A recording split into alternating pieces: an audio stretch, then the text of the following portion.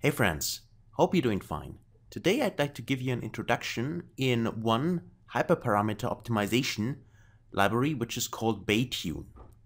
Now in order to use it in Jupyter, in this case Notebook in Colab, if you want to follow along there, you need to first install it using pip install and then Baytune. Otherwise, of course, if you want to do it locally, you have to install the library there. It might make sense that you create a virtual environment for that. But having said that, after installing it, at least in Colab, you need to restart the runtime. So click on Restart Runtime so that the package is available. So it only takes a few seconds, I guess, and then it's available for us. Now, how does it work? At first, we need some kind of data, and for that, we can import from scikit-learn the datasets, for instance, the load breast cancer. Very often used dataset and quite easy to import there. Of course, you can also use other datasets, your personal datasets, for instance. But just to learn about Baytune, we can use this default one. And then we need to specify which of, in this case, the algorithms we want to use. So, for instance, the stochastic gradient descent classifier here, decision tree and extract tree, which were imported here from scikit-learn library. But you can also use other classifiers if you want. Then we need some kind of scoring. So in this case, from the metrics, we use the F1 score, which is maybe a better measure depending on what we want, instead of only using accuracy, for instance, right? Because it is a harmonic mean between, I think, precision and recall, as far as I know. Okay, so from Baytune itself, what we need is the tunable. We need the hyperparameters as HP, this is just an abbreviation, and then the session itself. Then we can load the data. And here I just took a look at the dataset itself, which in this case is a data bunch, in this case, or a bunch from scikit-learn. But we can simply get the data by calling .data or .target on the dataset to get the real values in here. I think as a pandas data frame, as far as I know. So then we specify here the models. And the main difference is, or what we need to be aware of, that we do not instantiate it here. We only specify the model classes here. The reason for that is because when we instantiate the classes, we want to put our hyperparameters. And these are the ones we like to actually tune, right? So we want to optimize. So what we do is we specify then the scoring function here. And the scoring function takes the model itself from models, so each of them.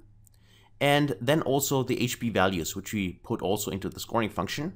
And simply using this double star to give the keyword arguments, the quarks, right?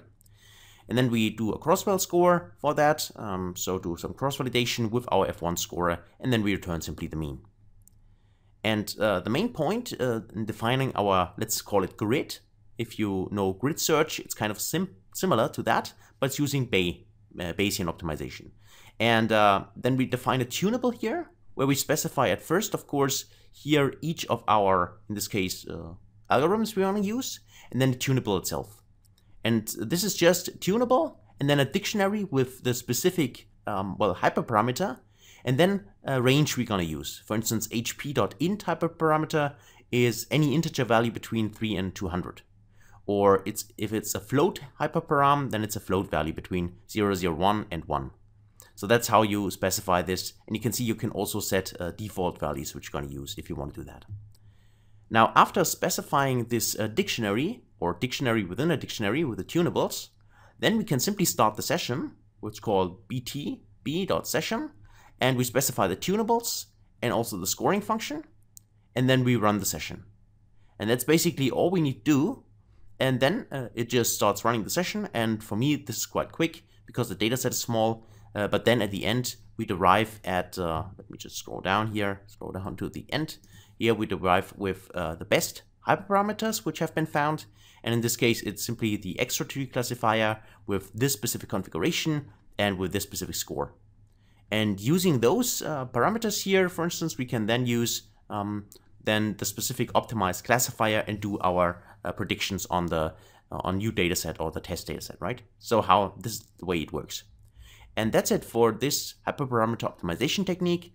It's a little bit different in this case from the default ones, which normally grid search CV and random search CV, because it's related to Bayes. But it's interesting and it's quite easy to use. And as you've seen, there are similarities to the default ones. So I think if you want to try it out, and you're familiar with the other ones, then you should be also familiarize yourself quite quickly with that one. So that's it for this video. If you want to try it, as I said, give it a try for your own data sets. Then thanks a lot for watching. If you have not subscribed so far, please consider it. Thanks a lot for that. And also give this video a like. So wish you all the best, have a nice weekend, and hopefully see you in the next video. Until then, best guys.